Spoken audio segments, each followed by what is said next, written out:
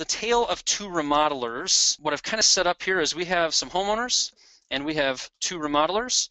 And I'm going to tell you just a little bit of story about how these homeowners have kind of walked through the sales process with these two remodelers. So the people you're looking at on the screen is Kathy and Chris. So a little bit about Kathy and Chris. They're a husband and wife, live in a good-sized town. They just moved this past year because of a job change that Chris had. They're starting to get to know some of the local people and businesses, but don't really have a lot of relationships established yet.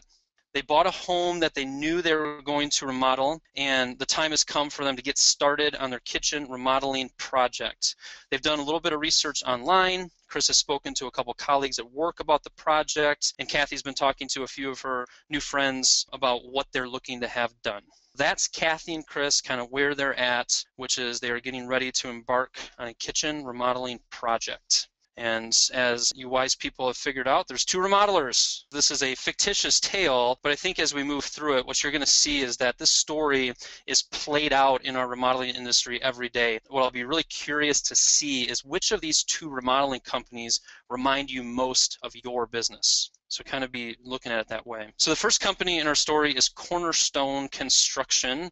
We'll refer to them as Cornerstone throughout our story. Cornerstone has been in business for 15 years, and that person you're looking at is the owner, Tom. So Tom has done business for 15 years. He does most of the sales work for the company. He has a production manager. He has one carpenter out in the field. In his office, he has an office manager / bookkeeper. Most of the production work is done through a trusted group of trade partners or subcontractors that they've had a great relationship with for years. Little over $1.5 million in annual sales, and the type of work he's doing are kitchens, bathrooms, additions, basements. So that's Tom with Cornerstone Construction. And then the second company in our story is Refined Remodeling. Bill with Refined Remodeling. So Bill has been in business for 7 years, and Bill's business, Refined Remodeling, is very similar to Tom's. He's got a production and office manager, a little over 1.5 million annual sales, very similar in the type of work they're doing. Kitchens, baths, additions, a little bit more exterior work in his case. So if you're following along, we have the homeowners, Kathy and Chris. We have two remodelers, Tom with Cornerstone and Bill with Refined. Now, what we're going to do with our story is walk you through the sales process that Kathy and Chris experience with Bill and with Tom. What we're going to see is that both of the remodelers are respectable and do quality work.